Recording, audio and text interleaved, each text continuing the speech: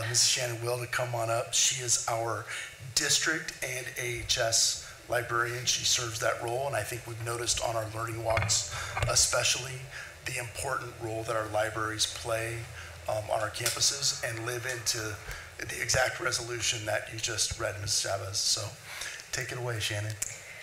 Before I get started, I just want to thank the board and the executive team, as well as my own administration, for being so supportive and encouraging me to, advocate for the libraries and share all the wonderful things that happen across the district libraries. Just a little brief introduction. Prior to being a librarian, I was a high school English and AVID teacher. And I also served 2 years as an instructional coach. Prior to coming to Arcadia, I was a high school librarian as well as a K-8 librarian. I hold 2 credentials, the single subject English credential as well as a teacher librarian credential. I also have a master's in library and information science. So I would like to start with the elementary library program. We have 6 fabulous library staff members. One is right here. She's featured on this slide as well, Ms. Jan Brown. And across our sites, our elementary sites, we serve 3,720 students each week. This slide features just a visual. You get the sense that students are engaged, they're curious, they're exploring. We have wonderful environments for our students. You can see some of them are listening to a story, they're getting comfy. It's just a great place to be. I'd like to highlight Holly Avenue as an example of one of our elementary sites. Oftentimes people assume, a library it's a room of books, and that's it. But Ms. Engel at Holly Avenue holds contests. She reaches out to community resources such as our public library, having displays of student work. There's some statistics on the side there. She's circulated over 36,000 books this school year. Some statistics about books purchased, and then the last stat there is books weeded over the past 4 years. I realize that weeding is kind of it's library jargon. It's just a tool that librarians use to update their collection, making sure that the books and resources are relevant for our students. Moving on to middle school, and we are well represented. All 3 middle school library staff are here. Cheryl Tarsala, Donna Noda, and Lisa Lucas. At our middle school sites, we serve 2,110 students each week at our middle schools. And so this gives you just a small glimpse of what's happening at the middle schools. I know at First Avenue, for example, they just opened the Makerspace, which is an extension of the library, which is really awesome. I can't wait to see it in person. We have displays.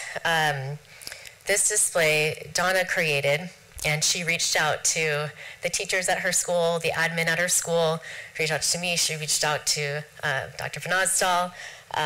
And students seeing teachers and their own superintendent, who they might not even know who that is, with a book in hand, really promotes the culture of reading, which is great. And then we have the annual book battles. So this was from last year. We hosted at the high school, and we're going to host it again at the high school. And it's such a cool activity. If you can make it, what day is it? May? I think it's May. It's at the end of May.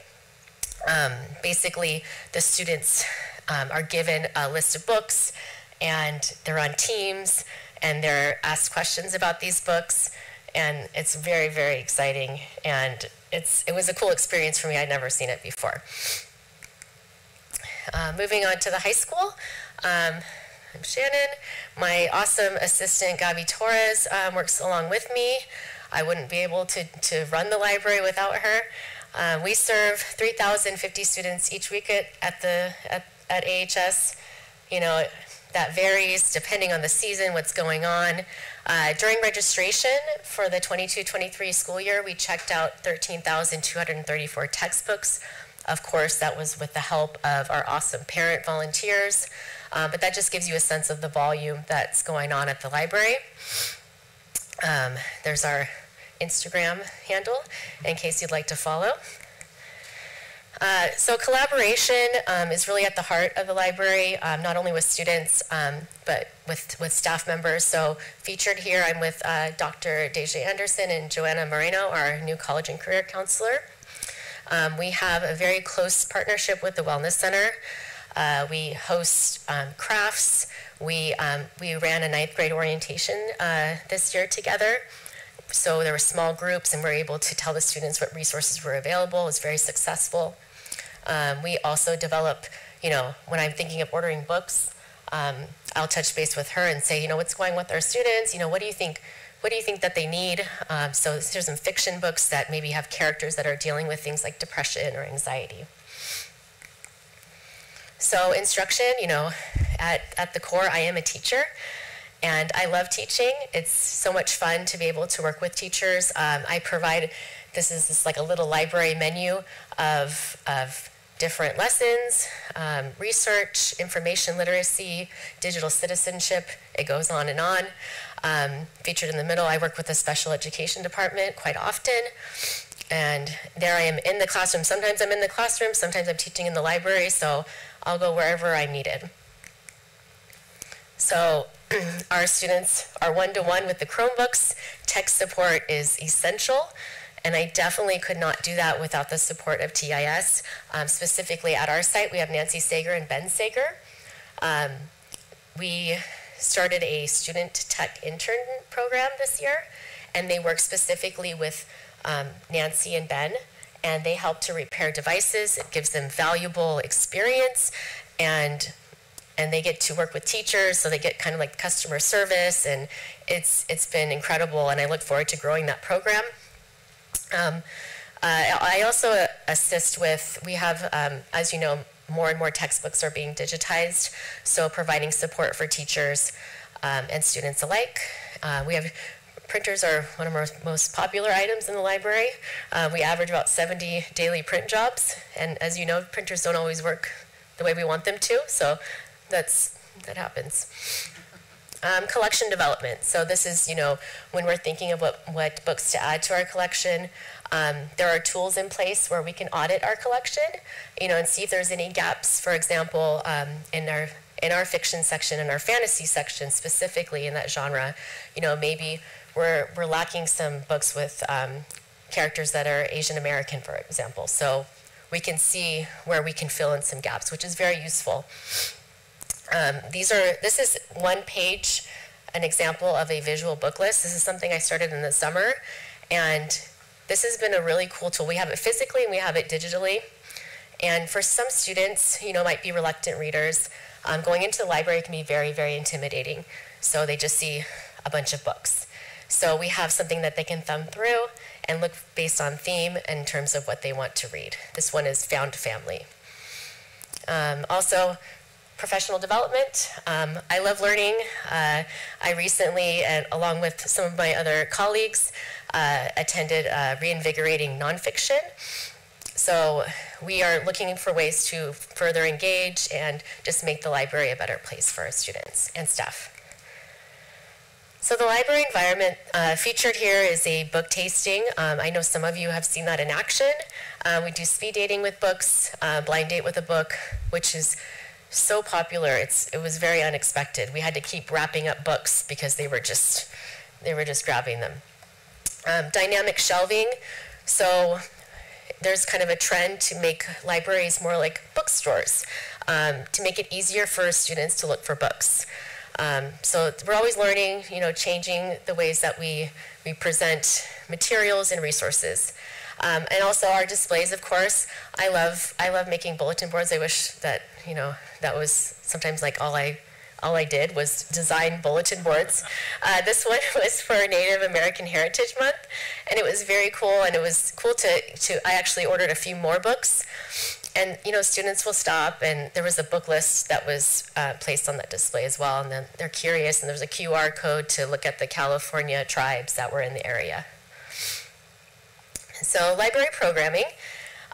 This just gives you an idea of, if you come into the library on any given day, you're going to see a lot of different things. You're going to see kids playing Uno competitively. You're going to see different crafts. For the Mid-Autumn Festival, we did a mooncake craft, which was really fun. And then some kids were like, what's a mooncake? So we were able to kind of explain what that was, and it was exciting. And then the perler bead, if you see at the top, that is probably our top. That's our most popular craft, but it's very time consuming because if you've ever done it, you have to iron, and my poor TAs are, like, oh my gosh, how many do I have to iron? But we put the materials out, we explained the craft, and kids just flocked to it. I was worried, okay, we're gonna put it out and no one's gonna show up, and that's never the case. So the library's community, I work with a lot of different departments and programs on campus.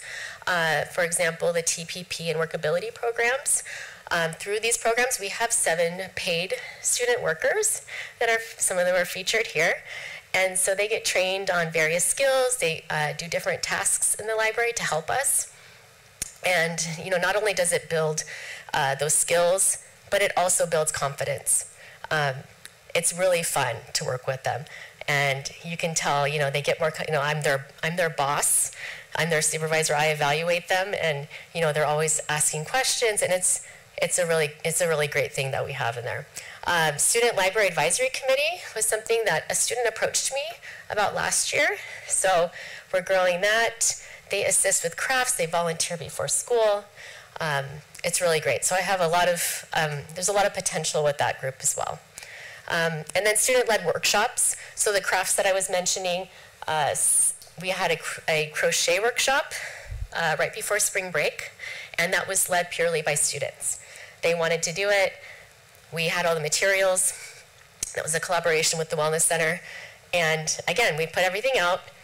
We had a screen, we had a dot cam, and students were curious, and they would sit down, and some were unsure, and then they just sat down, and Dr. Dillman joined us as well. It was really cool. So looking forward to next year and beyond, I have a lot of ideas. So kind of harnessing that and leveraging different groups and programs. The picture on the right is the Food Science Club approached me about doing a scavenger hunt in the library, and so we did it, and there were, I think, 40 kids running around the library, and they had to look at certain recipes and in the cookbooks that we had, and they were really into it. It was really fun. The bottom left, is our app development team. Thank you, Mr. Gazanian, for spearheading that as well and supporting that.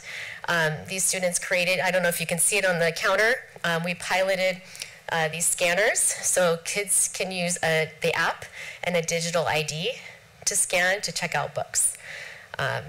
So that's been really cool, and if something's not working, I just email one of the kids and they come by and repair it. So the students develop the app, the students develop the actual scanner.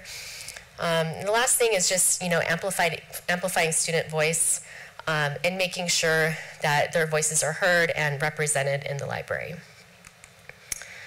Just some quick numbers. So March 2022 to March 2023, we had 319,680 unique student visits to our libraries. 207,348 books were checked out. And the average age of our books is 2002. So the last few slides here, I thought, I want to put a survey out, tell us what you love about the library, and I sent it to all of the sites. And I wasn't expecting many responses. And in the Arcadia way, there's over 1,400 responses and growing. So I'll be honest, it's hard to look through all of them. But I picked out a few. Even, teachers were encouraged to also respond. And I think oftentimes we forget that teachers also, utilize the library and our staff. So I'll read one of these off of this slide. I love that our school library is just a really safe and special room where students can dive into new stories and just spend their free time. So a common theme was, choice, freedom, getting kind of to just relax and decompress. That was Abby at Foothills. There's Felix at Holly Avenue. They have all the books I want, and you can renew for free. So that was a few of the elementary students responded that way, that I can get as many books as I want for free. And, you know, that's really priceless.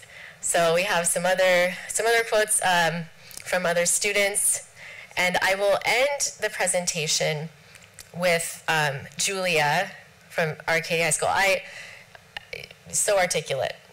I feel protected and supported at school, more engaged, and do better academically because school librarians create judgment-free learning environments, organize resources that enhance student health and well-being, and encourage students to read for pleasure.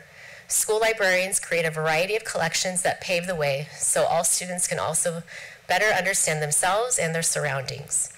School librarians encourage me to embrace inquiry and learn independently by doing so. So that, I really feel like that sums it all up. And there's a QR code if you would like to go through the 1,400 responses in your free time. 1,400? There's some really fun, there's some funny ones. Because it's elementary through the high school. And we've got responses across the board. And that's it. Here's a few more shots from the library. It's truly an honor and a privilege to be in the library. I think it's the best place on campus, and I pinch myself sometimes that I get to, that's my job. Thank you.